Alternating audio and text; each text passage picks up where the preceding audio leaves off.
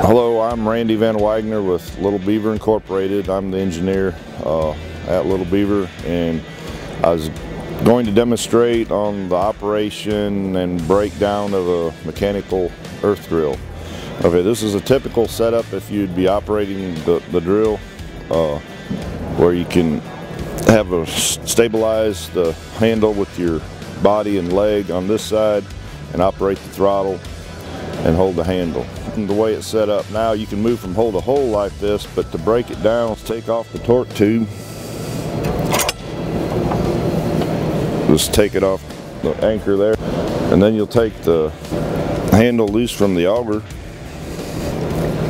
and then take the handle, and you can just take it. It's a flexible drive shaft it's flexible enough so you can put the handle back on the unit like so for transport or storage.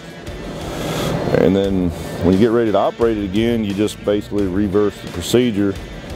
But typically out in the field, you won't install the auger, you install the torque tube first.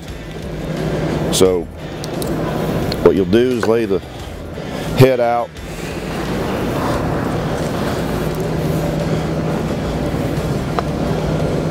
slide the torque tube on the handle part,